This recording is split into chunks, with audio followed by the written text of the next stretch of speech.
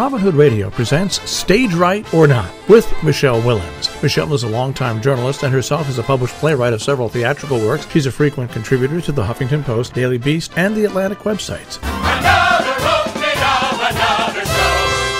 Well, my theater-going week in New York included a challenging piece from an interesting and new-to-me company, one that takes on difficult subjects and demands viewers to look inside their own psyches.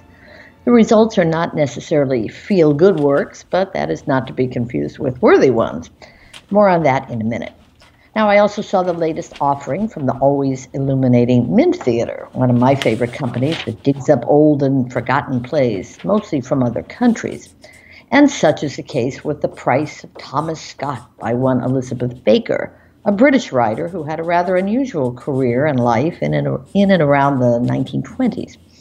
Now, one thing about Mint shows is that the real-life stories of the playwrights are sometimes more interesting than the plays themselves. And that is certainly true with The Price of Thomas Scott, now playing at the company's Theater Row venue.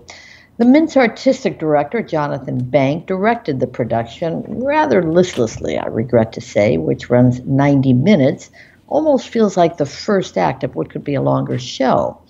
Now, many of the Mint productions are much longer because in the past, playwrights had the luxury of creating multiple characters and giving them layered arcs. This play does have 11 roles, but mostly are given short shrift, and the plot here is surprisingly simple.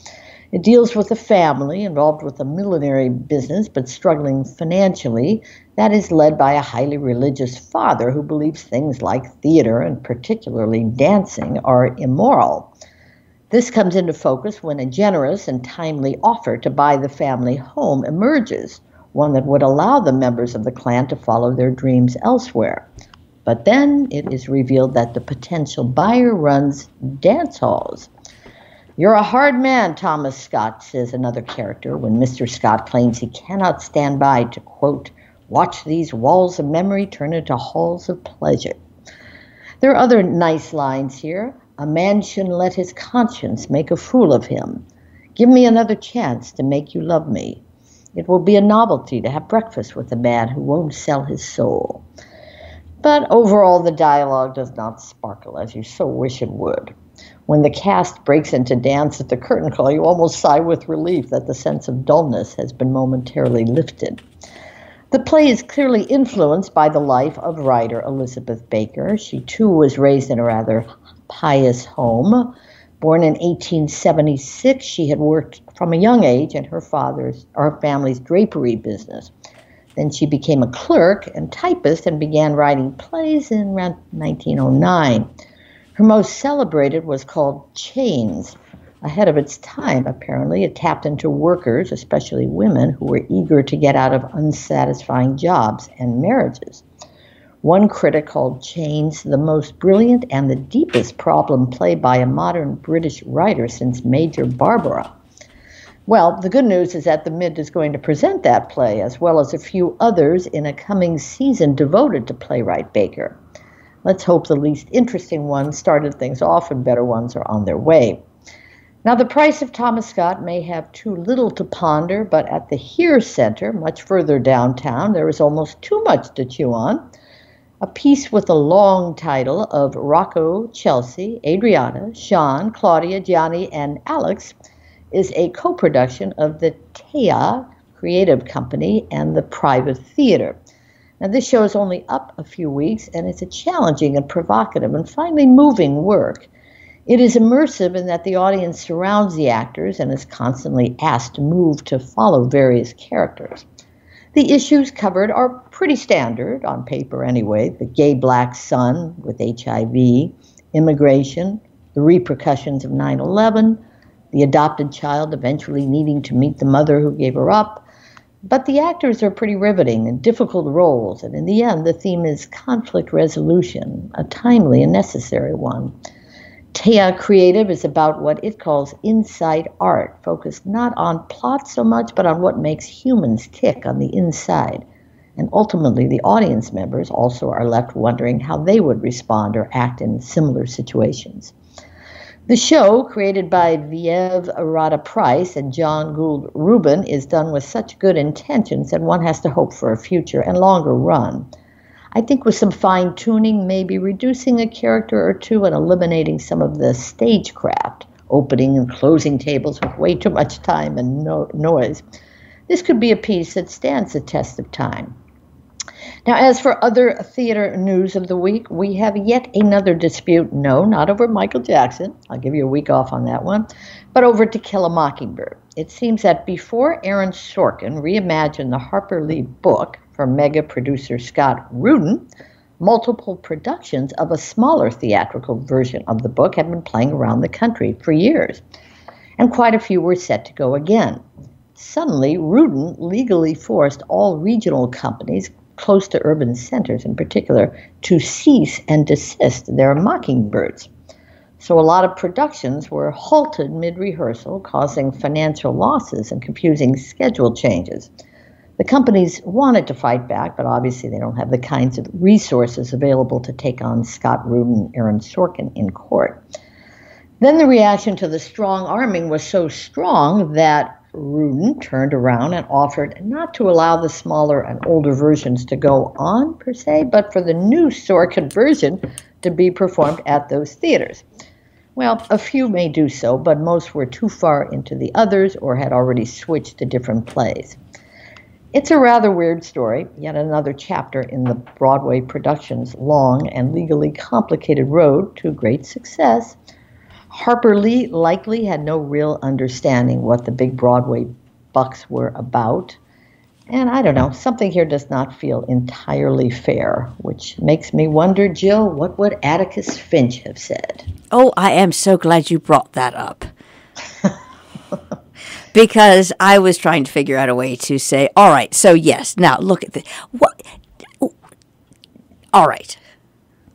If there's a polite way to talk about this, because it seems so inefficient. It's like saying, now I understand the money and rights version. I totally get that. From a business standpoint, I sort of understand it.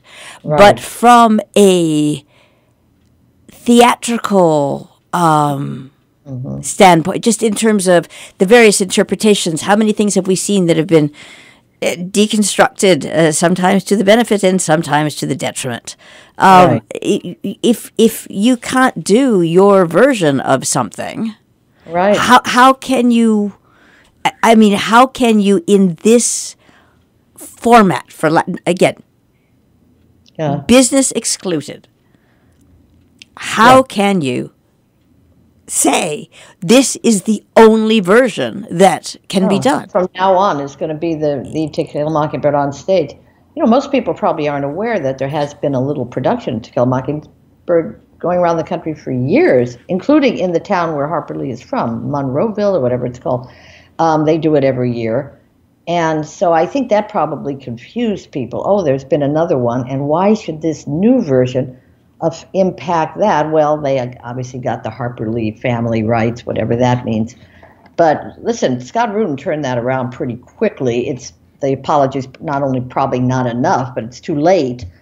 But he misunderstood. Then he said, God, I would never want to hurt any, this is theater going. I mean, most people are never going to get to Broadway, let's face it, to see Aaron Sorkin's version. Right. And by the way, the apology, it's so interesting, has not yet burbled into the provinces. That's it. Right. So just by the way, the information did, but as is so often the case with corrections and retractions, when somebody says, that was not the intended result, sorry, you have to really scrutinize the fine print about a week and a half later to discover that. Yeah, and I don't know, it's very hard to understand why they would think that the little productions going on in little towns all around the country, which are the original, based on the original book, why that would be impacted by the other, or who licenses? Is there a license for that version? Small ones, I'm sure there are. Yes, whoever the writer is on that, or there is a company behind those. So But, you know, they wouldn't have the power to. Oh, no, of course not. I've just, you know, this is Yes, like the megalopolis comes to town and says, you know, sorry, we're shutting you down. And that's right. Or if you want to do it, you do our version. Well, you know, all these other versions have kids playing the roles of kids. The Broadway version doesn't. So what are they supposed to do? Fire the little kids and bring in their parents to come and play? You know, it's preposterous. That's not going to happen. You know, they tried to turn it around quickly. It's just it's been a long and winding road, as we know, to get particular Mockingbird on Broadway. It's a huge success, great, but why it would affect, I don't know. I was trying to think if there's ever been another example like this. I can't. I'm sorry to just stutter, but if you take a Broadway show and you put it on the road, you don't have the same bells and whistles, because it's really hard in many cases to pack those up and put them, you know, and put them in the bus. Yeah. So how unless I don't even see it. What I know it's a very hard one to understand, because it's well, I don't know how one impacts the other so much. And given my enough, you know. Given my just sort of inborn prejudice, I am perfectly happy to say that it's someone who didn't understand. You know, it was someone who took, I'm not even including Mr. Rudin in this. I'm just saying that in execution, it was someone who doesn't understand my favorite term, context. It's like, oh, right, well, you can't do this. And it's... Right. I have a similar problem when people run around saying, you know, there won't be any cash in 20 years. No, guess what? Yeah, these are called the optics. You know, you'd think somebody at Scott Rubin's company might say, hey, you know, this is going to look really bad. You know, that we're crushing all these little theaters around the country.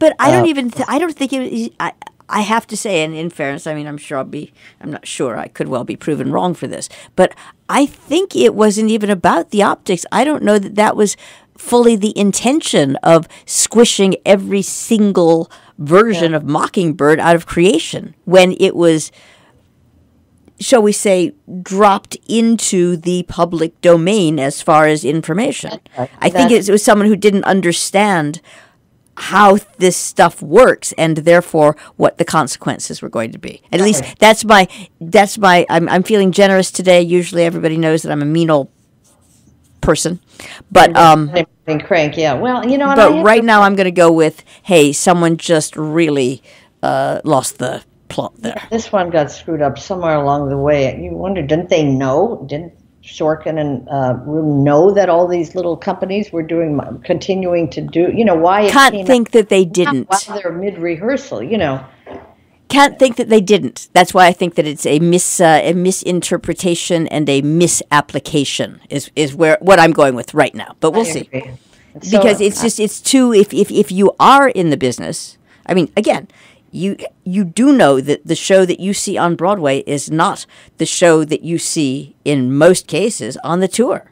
Right. Or if you do, it's not going to be for 2 years down the line, because let's face it, this one's going to be on Broadway a long time. So, I don't know, the whole thing got weird. And like I said, we need a good Atticus Finch at this time, who's not so much about theater, but about integrity. And why can't the two be combined, right? They can, and you watch. Well, my hope, my devout wish, is that this gets sorted out, and it will be Gillicus Finch and Michelicus Finch. There you go. Hope for the best. All right, I hope you have a great week. Stage Right or Not with Michele Willens, produced in the studios of Robin Hood Radio, robinhoodradio.com.